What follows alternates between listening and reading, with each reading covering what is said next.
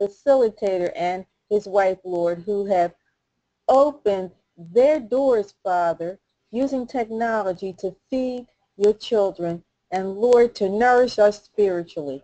Father God, we just ask that everyone who is on receive a blessing, Lord, and as the saints are edified, Father, you be glorified. In Jesus' name, amen.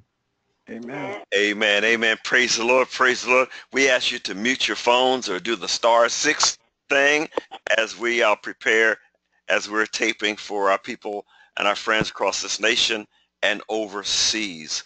And these messages go out to a lot of people. We thank God for the opportunity to teach all nations, all that are willing to watch the videos, and they are being taught. So we thank God for this call, this great opportunity, and we thank God for each and every one of you, because we couldn't do this without you. Your love is so important to us, and your support and your prayers. So we praise God. Well, let's those of you who have your workbooks, we ask you to open to page 230 in your workbook, and we're studying the lessons tonight, the book of Mark.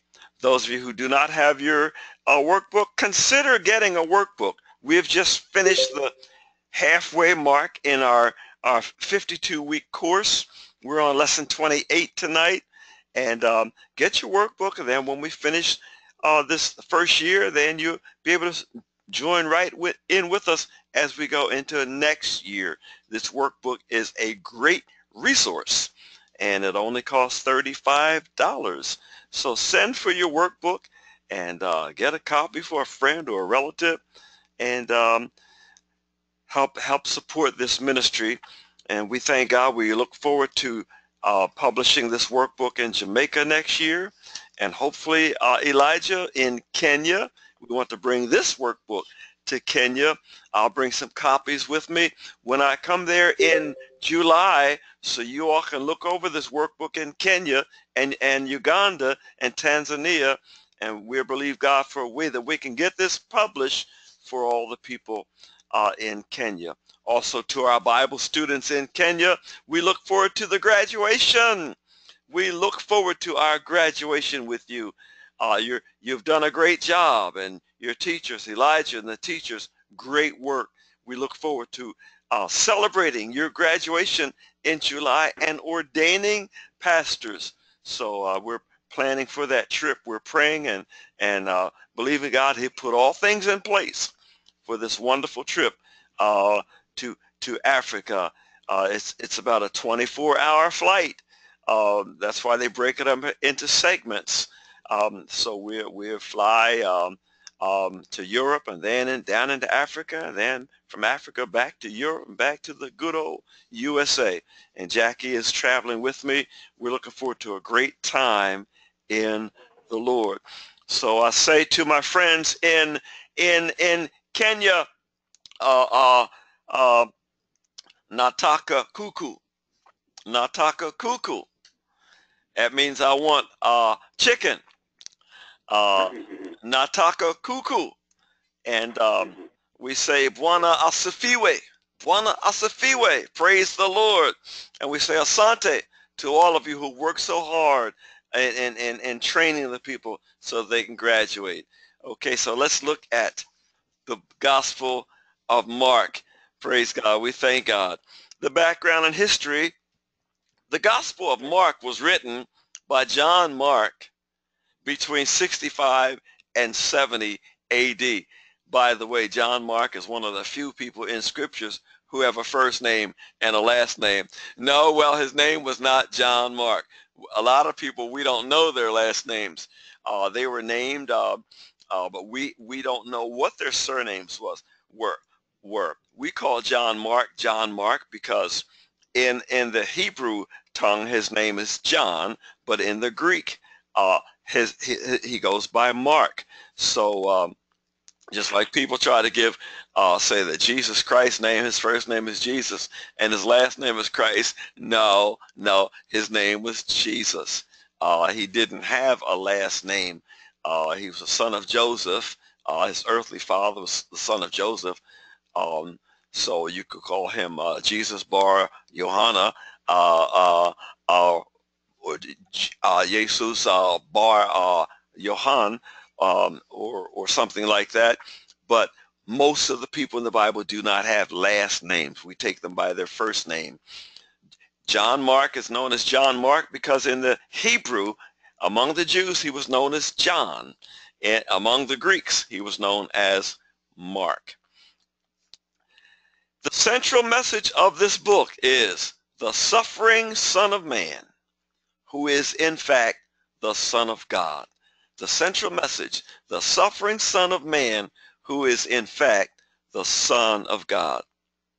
Early tradition is unanimous that the author of this gospel was John Mark, who was a close associate of Peter and Barnabas. Now, when we use the term early tradition, we're looking at what the church fathers had to say in the first, second, and third centuries AD.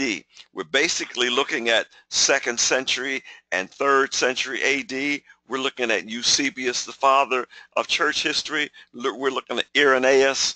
We're looking at many others who were bishops in the early church in the 2nd and 3rd centuries AD, even though they were scattered, some in Greece, some in Rome, some in Alexandria. They would meet together as a college of bishops. And whenever you hear the term early church tradition, you're looking at what the church fathers had to say.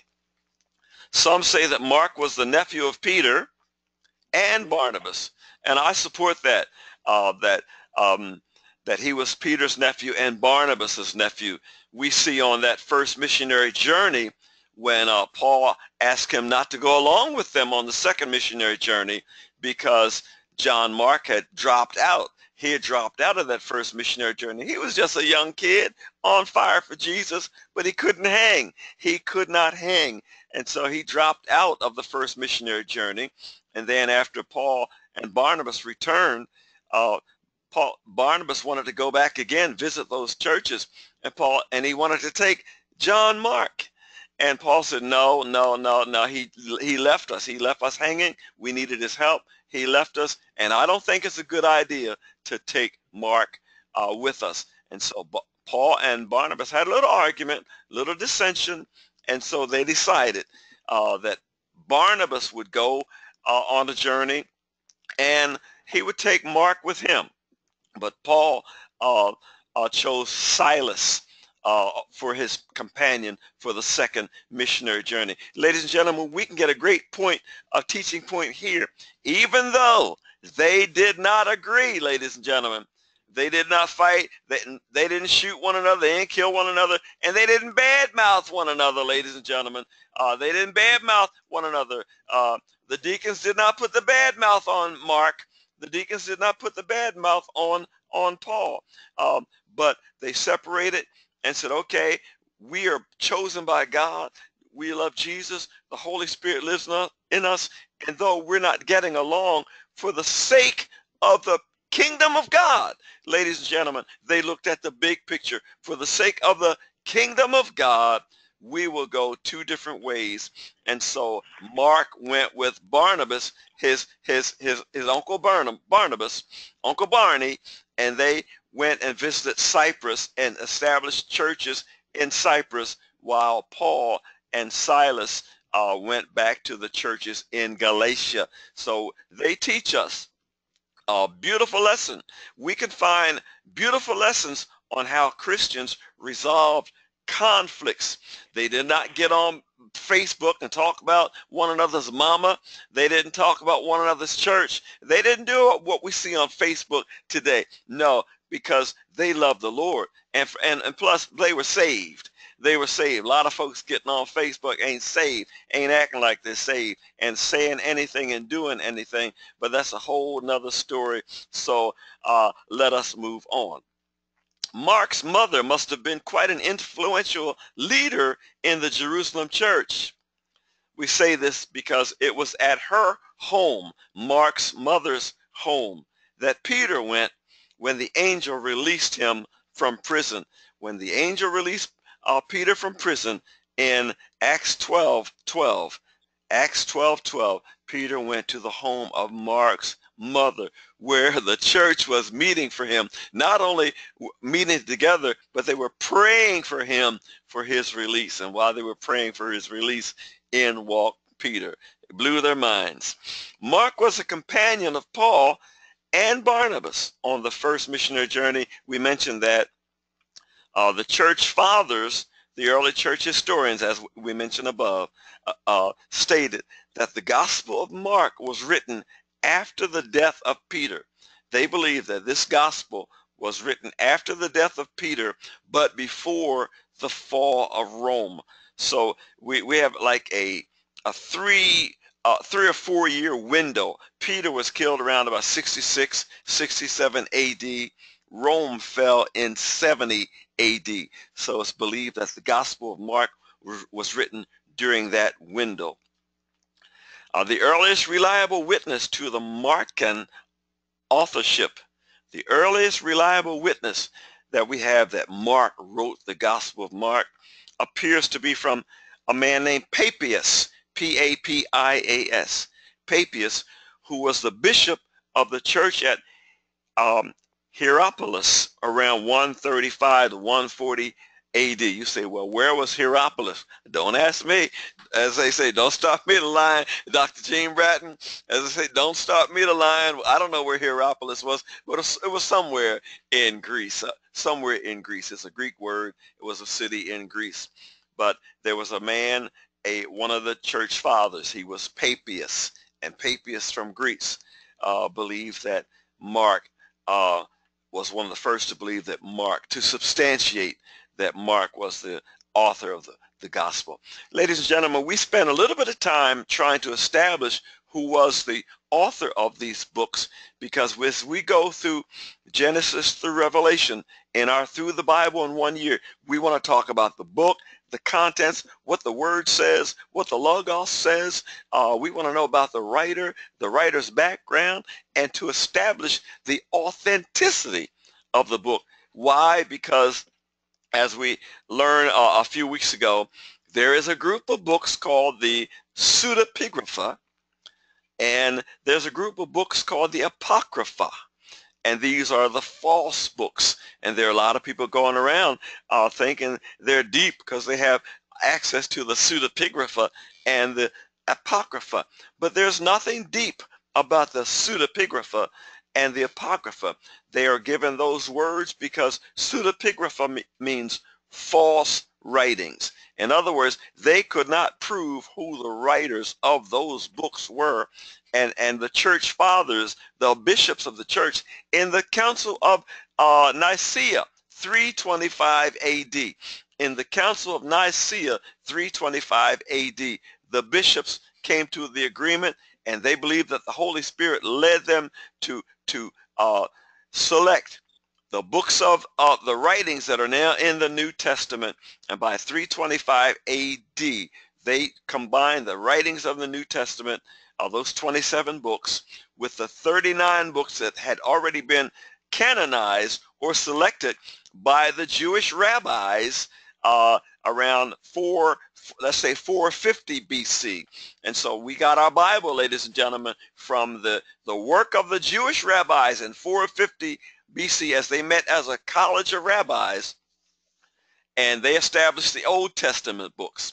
And then in 325 AD, we see that the church fathers, the bishops of the church, met, and they looked over all of the writings. They had hundreds of letters, hundreds of writings, ladies and gentlemen, that people thought were divinely inspired. And here's what they did, ladies and gentlemen. They laid those books out, and they prayed unto God, and they trust the Holy Spirit and asked the Holy Spirit to produce the canon. In other words, show us what books are divinely inspired. And ladies and gentlemen, that is how we receive our Bible. The Bible is not just 66 books that were written by people and somebody just chose 66 and put them together and slapped them together and started selling books on eBay or Amazon.com. No, it didn't work that way. God the Father, God the Holy Spirit moved on the hearts of the people, and they studied these books. They studied 1st and 2nd Esdras. They studied 1st, 2nd, and 3rd Maccabees. They studied Judith and Tobit, and they studied all these other books, the Gospel of Timothy. They studied all these other books, and they came and they sought the Lord. Ladies and gentlemen, they sought the Lord. They tested these writings with the Holy Spirit, and the Holy Spirit gave them the canon, the C-A-N-O-N, which means the divinely inspired books of the Bible. Thank you, Dr. Gene Bratton. And it's an amazing story. Ladies and gentlemen, it is an amazing story. One day when you have some extra time, Google how we got the Bible and look at that story. You'll see all the many men who were put to death, even for trying to translate the Bible from the original manuscripts into the vernacular languages. Ladies and gentlemen, hundreds, even thousands of people were put to death because Satan did not want these books translated so that other people can read them and understand them. It is a fascinating story, and we thank God for John Mark. We thank God for Matthew, Mark, Luke, and John. We thank God for Paul, the apostle, who wrote 14 books in the New Testament. We thank God for Peter and James and Jude and all the other writers. And then we thank God for all the writers of the Old Testament. Moses, who wrote the first 5 books. Joshua. We thank God for Ezra. We thank God for Nehemiah. And we could go on and come on up the line as God chose 40 different men over a period of 1,600 years, ladies and gentlemen. God chose 40 different men. Sorry, ladies, but he chose men. 40 different men who wrote over a 1,600-year period what God gave them to write. That is why when Paul writes in 2 Timothy, he says, all scripture is given by inspiration of God.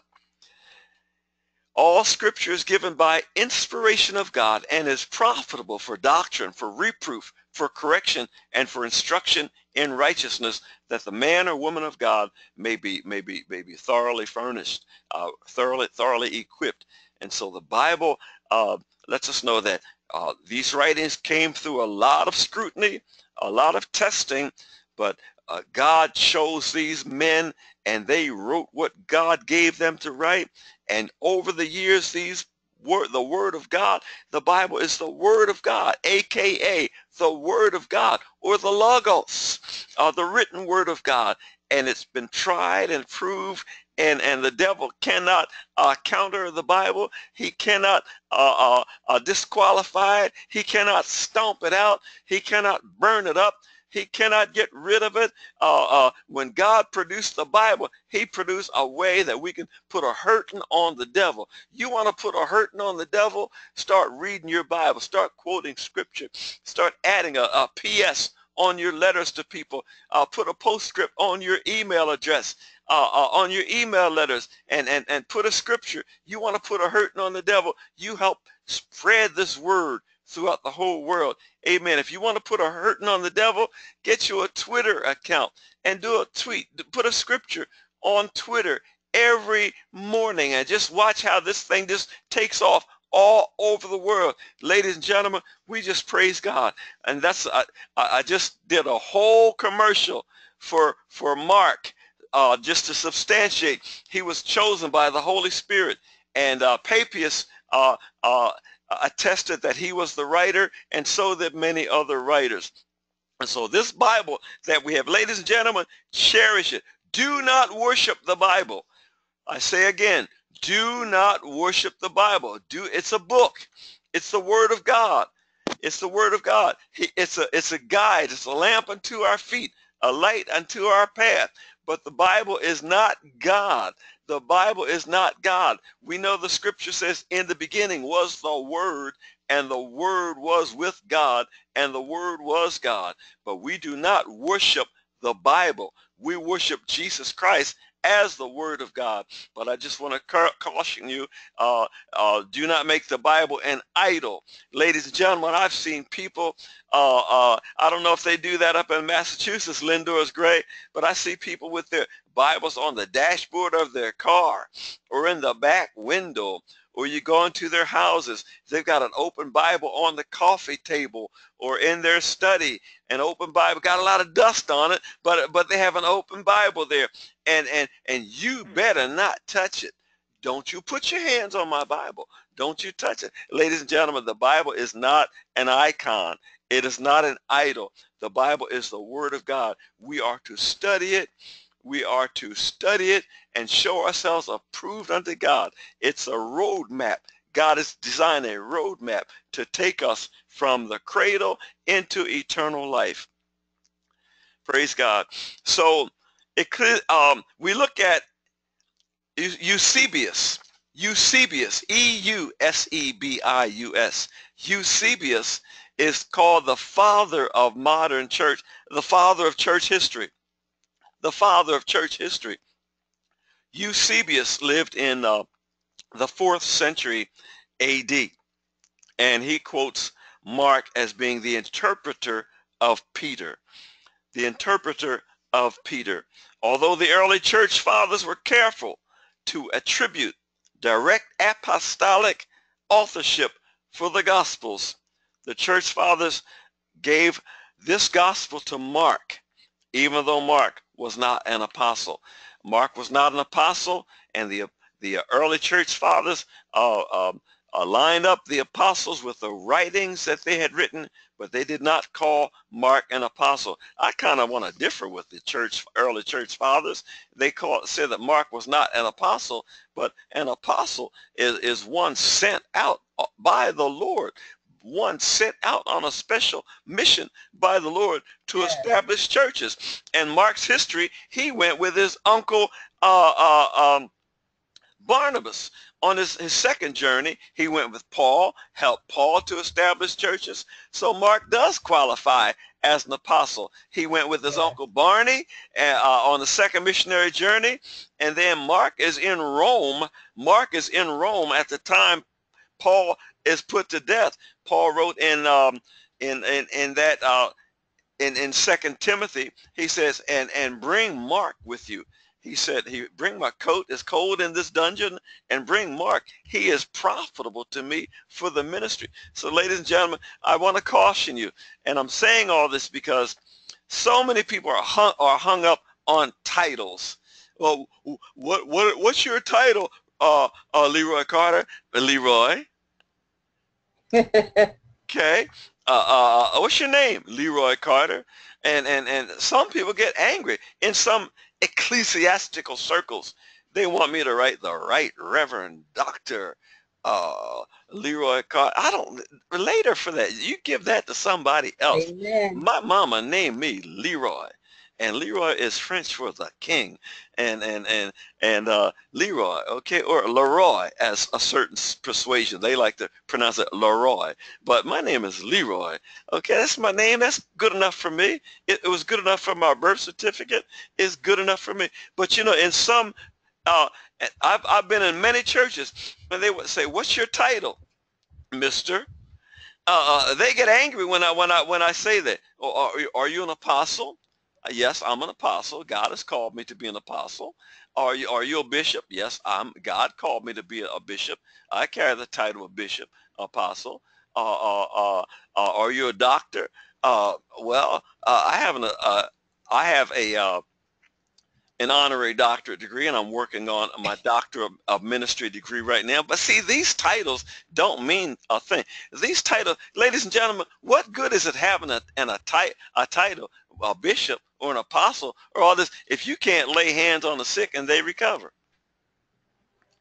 Amen. What good is it having all this title and a demon comes in the church and disrupts the church, and all the people run out because they're scared, and the demon shuts down the ministry? A title doesn't mean anything. You know, you don't need a title to stand up and shut that sucker down. You cast that demon out by the authority of the name and blood of Jesus Christ. So titles don't mean a thing. Ladies and gentlemen, I'm sorry. We're living in a society where everybody has to have a title. And if you don't call certain ministers by their title, uh, they they no longer befriend you on Facebook. They cut you off. Because you don't address them by their title. You take your title. Never mind. I ain't going there. I ain't. Devil, almost made me tell him. You almost made me tell him take that title and shove it. But I ain't gonna do that. I don't need a title. I've been born again, washed in the blood, and you've been born again and washed in the blood of the Lamb. And so don't get hung up on being pumped up, being stroked by people, because we're born again. There's no big I's and no little U's. Everybody's equal in the body of Christ, but God has called people to offices. God has given promotion, and we could go on and on about promotion, but I'm supposed to teach Bible study tonight. But there are some people, they were not called, they were sent. There's some people who have their positions because they have inherited from their mama or their daddy. Their mama founded the church. Their daddy was the pastor. Daddy died, so they were looking for somebody to pass the ministry on to, and somebody they wanted to control, somebody who could keep the finances, keep the building from going under. So they chose certain people. Ladies and gentlemen, I don't want to get into all this, but I do know that John Mark was saved. I don't know who led him to the Lord. It could have been Peter, or it could have been Barnabas, but he was saved. And even though he quit the first missionary journey, he came back, ladies and gentlemen. I love Mark, because Mark, not only did he quit, but he came back. And a lot of us have quit. I'm a witness. I've quit a lot of times and came back. I know some churches, I said, I ain't ever going back to that place again. Man, that's the throne of the devil, man. There have been places where you said you weren't going back again. But when the Lord says go back, you go back. And you go back, but you go back differently. The next time you go back under the anointing of the Holy Spirit. You go back trusting the Holy Spirit. I wonder, can I get a witness out there? The church fathers stated that Mark's gospel was written around the death of Peter, around about that time, and after the persecutions of Nero. Nero was crazy. Ladies and gentlemen, Nero was crazy. He was whacked. Nero blamed all the Christians. He blamed the Christian community for setting Rome on fire. Ladies and gentlemen, history says that Nero started that fire himself. Nero went out and started a fire in Rome, and then he went back and called a council, called all his counselors together and advisors, and said, see that fire out there? The Christians set the city on fire. History shows us that Nero set the city of Rome on fire to blame it on the Christians. And the people blamed the Christians, and there was so much persecution of Christians.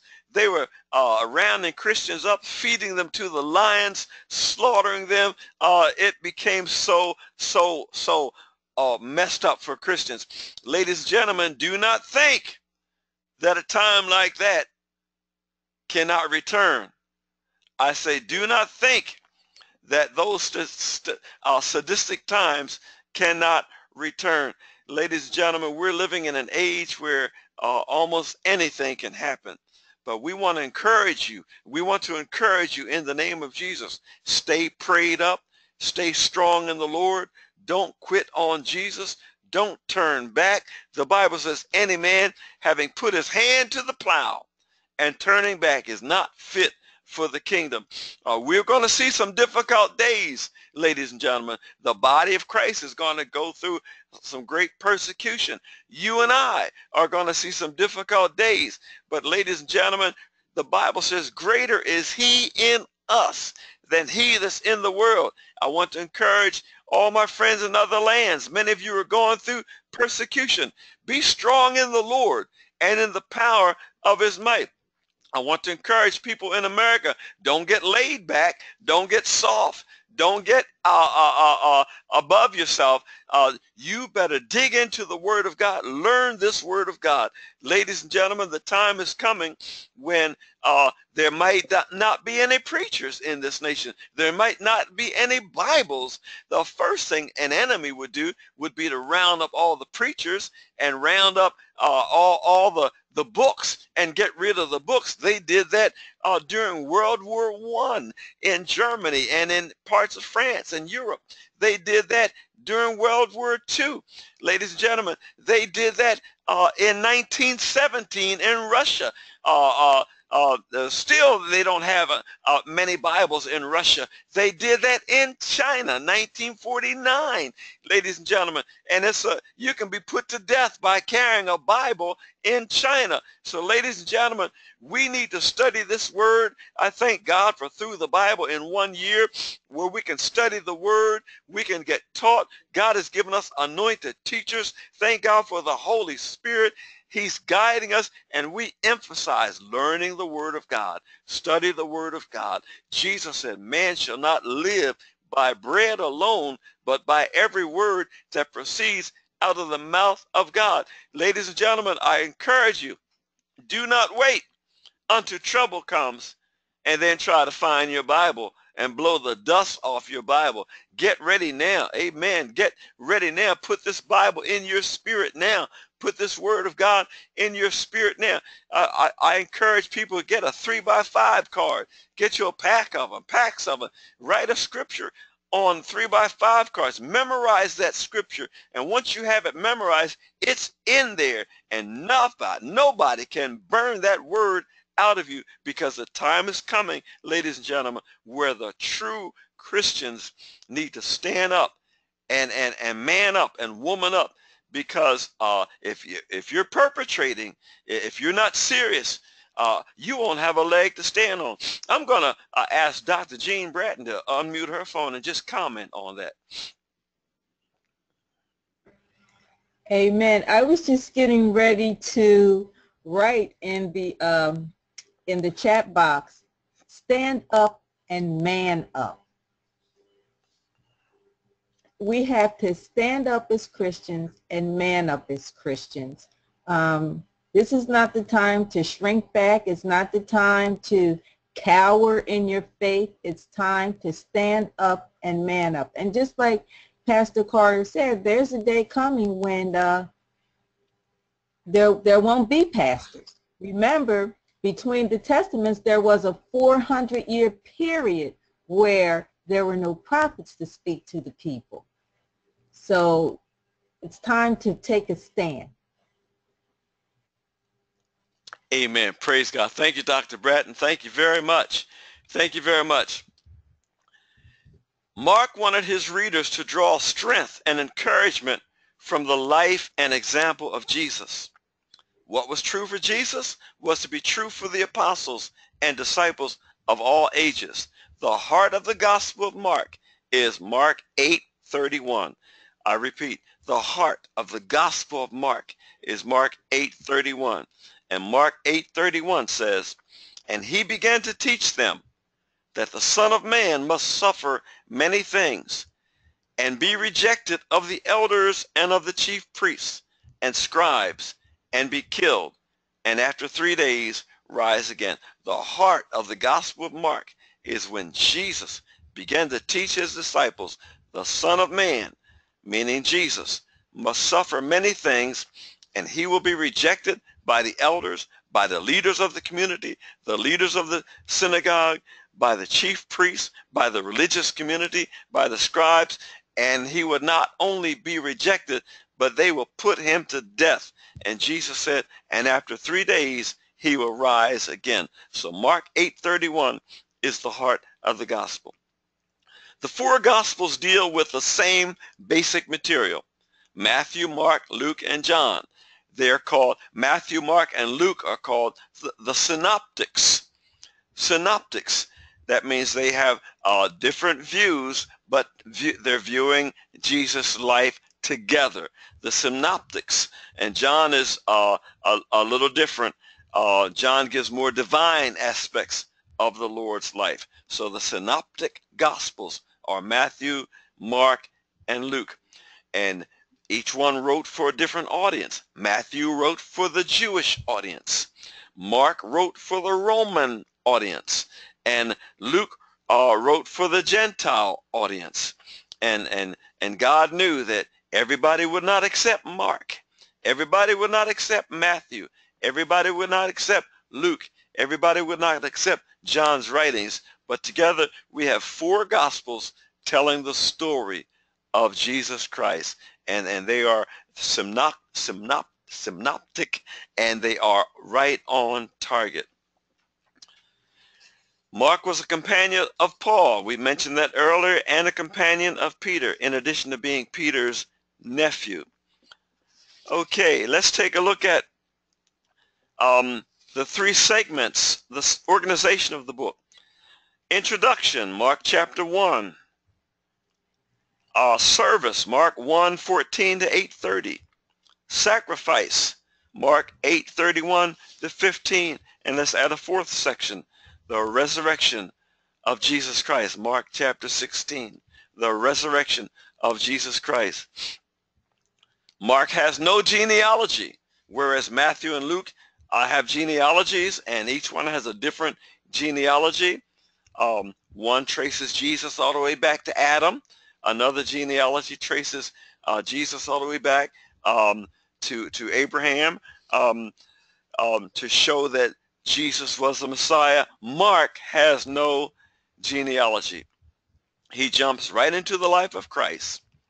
He shows Jesus as the Son of God. And Mark, Isaiah, John the Baptist, and God all testify to Jesus Christ. These four voices testify to Jesus Christ. Mark calls Jesus the Son of God. Isaiah said, "Prepare ye the way of the Lord." John the Baptist says, "There cometh one mightier." And God says, "Thou art my beloved Son." And Mark mentions all four of these in his gospel in the first chapter. Jesus began his ministry in Galilee by preaching the gospel of the kingdom. The word gospel, ladies and gentlemen, means good news. Now here again, we've got to wake up and get away from the teaching of the religious community, the so-called church, the religious community. Because if you go to the mall or to the store and you want to get a gospel album, okay, the gospel albums may not be gospel, ladies and gentlemen. When you're looking at little Willie, he bought an apple and gave the apple to his sister. His sister got sick, and then Aunt Susie took him to the hospital. And then at the hospital, they called on the doctor, and the doctors couldn't help little Willie. And then a little old lady, she was sweeping the floor, and she said, "Let me pray for him." I mean, a lot of the songs, ladies and gentlemen, don't mention much about Jesus, okay? But they're called gospel. And then some songs, ladies and gentlemen, some records, they don't do records anymore. Some CDs, whatever, they might mention Jesus, but you got to be careful, ladies and gentlemen, what Jesus are they talking about? So the use of the word gospel has been played with so much that it's so watered down. I know when people ask you, well, what's your singing style? What's your singing genre? Oh, I'm a gospel singer. And you're a gospel singer, but you don't mention Jesus. Ladies and gentlemen, when we look at the word gospel, we're looking at good news. The gospel ought to have some good news for people. And people need some good news. Well, what is the good news? The gospel is the good news that people do not any longer have to perish in their sinful condition. In fact, they don't even have to continue living in sin. But there's good news. Don't you know Jesus Christ died on the cross, and they buried him in the grave, and he raised himself again on the third day like he said he would. And if you receive him and give your life to him, you'll be changed, you'll be saved, and your life will change. That's good news. Ladies and gentlemen, that's what the gospel is all about. So Jesus began his ministry according to Mark 1:14-15, preaching the gospel of the kingdom. He's preaching the gospel of the kingdom. The kingdom of God is at hand. When Jesus went and took the scrolls and read from the scrolls in the synagogue, he read a certain passage. He read from Isaiah, where Isaiah talked about a new thing coming, and Jesus read from Isaiah and said, this scripture is fulfilled in your eyes this day. The kingdom of God is at hand. Jesus began not only just to teach about the gospel, but wherever he went, he taught with authority. Ladies and gentlemen, if you've been called to preach, if you're the head of your household, if you're the a Boy Scout leader or whatever, you have authority. When you sit around that campfire with the Boy Scouts, you can open your Bible and teach with authority. Ladies and gentlemen, God wants this word taught with authority, and you have authority to get somebody saved. You have authority to lead them to Christ. You have authority in your house. You don't have to watch sickness destroy your loved ones. You don't have to watch your grandchildren cut fits on the floor. No, no, no, no, no. No little grandchild or no little child is going to come and disrupt my house by rolling on the floor and acting like a Ubangi. You have authority to cast that demon out. You have an authority to cast that demon out. Ladies and gentlemen, if your husband's cheating on you, coming home smelling like some other woman's, smell like a French hole, I mean, you don't have to stay and cry all night and sit up and cry waiting on him to come home. Ladies and gentlemen, you can get a case of the that's it's. And if you get the case of the hallelujah, that's it. And you stand up to that man, tell him, this is the last time you come in and smell like some French hole. And you put the word of God on him. And if he raises his hand, yeah, you raise your hand onto me and you'll die. You touch me and you'll die. Ladies and gentlemen, you've got to use your authority and strike some terror in his heart. Ladies and gentlemen, strike some terror. Have that have that man arrested. Put him behind bars. And when he, and look, he beating on you, have him arrested. And don't go running to the court to get him released from jail right away. Let him sweat. Let him know what it's like to have men in prison wanting to get next to him, wanting him to do the back it up now. And you let him know, that he had a good woman at home and he should have taken care of her, and let him know, let him go through some of that persecution in prison, and that'll get a lot of them straightened out. Ladies and gentlemen, when they call home, mama, grandma, I'm in prison, come and get me. Ladies and gentlemen, don't break your neck going and getting them out of jail. Amen. If they wouldn't listen when you're trying to teach them something, don't break your neck trying to get them out of jail. Amen. Let them know what a man's breath smells like when a man's trying to look over their shoulder, feeling on their behind. Let them know what an atrocity that is, what an abomination that. Let them know, and let them know that they can't stand it, to the place where they have to call on the name of Jesus. Ladies and gentlemen, you have authority. Yes. Satan been causing a lot of our folks to act weak like punks. Ladies and gentlemen, I told my kids when I raised them, you have one mistake. You're entitled to one mistake with the law, and it better be a good one. If I feel that your case is something worth fighting for, I'll fight for you. But if you're arrogant and ignorant and you're going to go and do whatever you want to do contrary to the way we taught you, then let the chips fall where they may. Amen. And ladies and gentlemen, my kids said, Dad, you're a hard man. That's what they said then. But each one that's called me said, Dad, I thank you for being a tough man, that you stood on the word of God. Ladies and gentlemen, I ain't going to break my neck going borrowing a whole lot of money, a canvas in the neighborhood for money to bail my a relative out of jail if that relative selling drugs. If I got a relative selling drugs, then he ought to get what's due to him or her. Ladies and gentlemen, because my relatives know better. If you're selling drugs, now I know that's hard. I know that's No, hard. I know, but no, look. The Bible says, train up your children in the way in which they should go. When they're old, they'll not depart from it. Ladies and gentlemen, if you got a relative, he's still selling drugs and trying to get over on people, breaking into home. If I got a relative breaking into homes, amen, his behind ought to get somebody in that house ought to fire him up with a 357 or a Glock. And that'll put an end to it. You may think I'm hard. Oh, you're vindictive. You're condemning. No, I am not, because my children have been trained, and that's up to them to train. And if more of our people would train our families and stop being yes, afraid of these kids, yes, we as a race of people, we'd be a better witness for Jesus Christ. But yes, because we've gotten soft, we don't know our word. Oh, we can go to church, we can get our church on, we can get our praise on, but we can't get our houses right because we're scared of those children or those grandchildren. Not here. Well, hallelujah. Anybody want to comment on that so I can calm down a little bit before going on and bringing this thing to a close? You know, I'm Pastor Carl, taking notes. Hallelujah. I'm taking. the Bible says, train a child in the way they should go.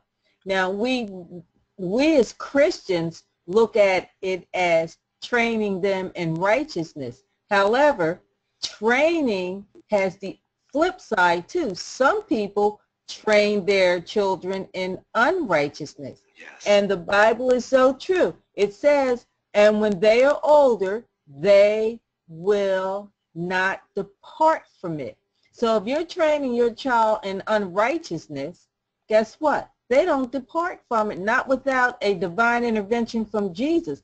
This is why we have all these hard-headed children that don't think anything about shooting somebody with a gun. A lot of them have been trained in unrighteousness. Yes. The eye for an eye, tooth for a tooth kind of mentality. Amen. Praise God. Thank you, Dr. Bratton. Thank you, Dr. Bratton. Now, you have trained your children how to, when you go to a gas station to get gas for your car, you train your child how to slide out of the back seat and slip into somebody's car and steal somebody's pocketbook. Well, when that child winds up in jail, when that child gets a 30-year sentence, you put that on yourself. Amen? That's how they trained them. Amen. The Bible says, train up a child in the way he should go. And praise God, amen. Don't be afraid to train. And if you're raising your grandchildren, hey, if you open my refrigerator, that means when it comes time to go to church, you're going to church. If you sleep in my bed, that means when it's time to have family prayer service or family Bible study, you're going to be there. I don't care if you got a headache. I don't care if your face is turning green. You're going to come to the service. Amen? Yeah. Yes. Amen. We need and no is not a bad word. No is not a bad word. No, it's not. No, it's not. Right. No, it's not. It's okay to tell them no. They're not on the planet just to suck up the air. And ladies and gentlemen, I commend these grandmothers who have turned their grandsons in for selling drugs. Glory to God. I commend those parents who have called the cops to come and arrest my son because he's doing dope. He's selling dope. Because when they get to the point where they don't want to listen to you, get them arrested. Get them arrested. Perhaps that prison spell will be enough time to call them to their senses. Otherwise, it's the cemetery. Yes. True. Yep. That's true. And the wages Pastor of Carter, yes. Mm-hmm. I didn't mean to interrupt you what you were saying, but I had a comment that I wanted to make. I just wanted to finish hearing your thought before I make it. What? No, go ahead and make your comment. Okay, my comment was that I'm in a position now where, having been a daughter raised in my parents' home, now I'm in a position where I have to speak up for them and myself. Yes. And I like what you said about the Christian boldness and taking authority over the enemy, as well as taking authority in the home. Yes. And taking authority for healing and taking authority for whatever the need is in the household. Now, the things that my mother used to have to speak up for, I have to speak up for them now. Yes. Yes. Yes. And sometimes I don't always feel so courageous to do it, but I know it has to be done. And I know my father is not always in a position to do it because he may feel threatened more than I do. Yes. Yes. But I'm really being bold in the power of the Holy Spirit to say what I need to say and to do the best I can to speak up for my family because I love my family. Praise God, and do that, and I've been following your Facebook today. I know the situation, and here's another I want to share, and not to give everybody all your business. Don't contend with those devils out there. Okay. All right. And that includes some of them deacons in your church. They were Amen. All devils. right. They were devils before you were born. They set your daddy up. They bled him until he became an old man. They set your mama up. Now they want to kick your mama and daddy to the curb. Denounce those devils. Turn them over to Jesus, and don't give them the time of day. Don't argue with them on Facebook. And, all right. and that one who called your father and got him all upset today because you put some things on Facebook. See, I'm all in your business, Judy.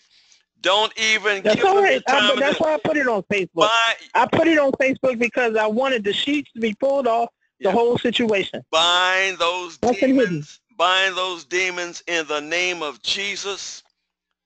Cover your family with the blood of Jesus, and you keep on going on. And don't spend time arguing with those devils. God will take care of that deacon. God will take care of that deacon board and that trustee board. Okay? There's room up. All right. And Judy, going up Engle Street up on that road, you know where where all those tombstones are? Yes, I do. There's room for a few more deacons in that place. Tight, but it's right, huh, Gene Brett? Tight, but it's right. But love them. Loving means you stand up for your family. You don't take all that crap. Right. Right. But then you use the authority. Jesus has given you the keys to the kingdom. Whatsoever you shall bind on earth is bound in heaven. Shut those devils down and don't give them a voice. Jesus wouldn't let demons talk. That's right. Jesus did not dialogue with them. When in Mark chapter 5, when he went to Gadara, and we're back to Mark, and that demon had that man running through the graveyard, scaring people, and chains couldn't hold him. And Jesus came in, and those demons had enough sense to know who Jesus was. And those deacons in your church they know who Jesus is. They have not. They just have gotten beside themselves, Judy. Exactly. But Jesus The thing of it is, demons out, shut them down, and he forbade them to talk. You know, you can't talk. You're a demon. You don't have a voice. Get out of him. yes, Right? yes. Pastor Carter, I just want to say this, that in taking spiritual authority, things are different in a congregation where you have people who acknowledge God's authority and spirituality, and a congregation where you have a faction of people who completely ignore spiritual authority and try to override spiritual authority and God's place in the church. And so much carnality. It's hard to deal with that situation, but I know what I have to do as far as taking spiritual authority and rebuking the devil. Yes. And pleading the blood of Jesus. I know what to do. And remember what God told Jehoshaphat. The battle is not yours. It's mine. It's the Lord. You just going out there with the praise warriors, and you give God some praise, and watch how God will shut them down. And don't forget, Judy Witherspoon, I first came to Chester to pastor Providence Baptist Church. They were notorious for disrespecting spiritual authority. Oh boy. Amen. Praise God. Well, ladies and gentlemen, we didn't get too much on Mark today, but you read the Gospel of Mark, but and this is just leading us into as we go into next year's study, we're going to spend more time on certain subjects in these books. and teach about spiritual authority. We're going to teach about the authority God has given us. Teach about how to love your neighbor when your neighbor wants to jack you up. We're going to talk about a lot of these things. So that's just a little foretaste tonight, and we're going to do it scripturally and in love, and we're going to learn who we are in him, and we're going to worship him, and we're going to see even greater things happen. Well, to conclude, Mark talks about the sacrifice of Jesus. Mark 8:31, when Jesus told his disciples what his purpose was, that he was going to die and he would rise again from the dead. They didn't understand what he was saying, but they saw it happen. And then he was crucified, and Mark is so influential in teaching about the resurrection of Jesus. One of the most important doctrines of the Christian faith is the belief in the bodily resurrection of Jesus Christ. I commend my precious wife, Jackie. The other day she was out cleaning the driveway, and some Jehovah's Witnesses came and gave her some literature. And Jackie said, whoa, time out, hold it, time out. She ran into the house, got her some tracts, Gene Bratton, got her some religious literature. And she said, she went back out. She said, now, and where were we? And they were talking about, well, you know, this is a very important week. It's all about the death of Jesus. And Jackie said, oh, no. Here, take my literature. This is all about she said, this is all about the resurrection of Jesus. That's right. Man, the girl chased the Jehovah's Witnesses away. She said, I'm with you, Jackie. it's about the resurrection of Jesus. Praise God. Well, praise God. Ladies and gentlemen, just continue reading your Bible, and do not think that your labor is in vain. God honors you. And as you read the Bible, I want to encourage you. Get on the page. Get there on the page with Jesus. And Lord Jesus, reveal to me what this means. How shall I apply this to my life? Get on the page and do not be afraid. Ladies and gentlemen, because time is winding up.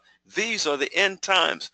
But there's a treasure in us, this Bible, this Word of God, the Holy Ghost in us. We're saved. We're not of this world.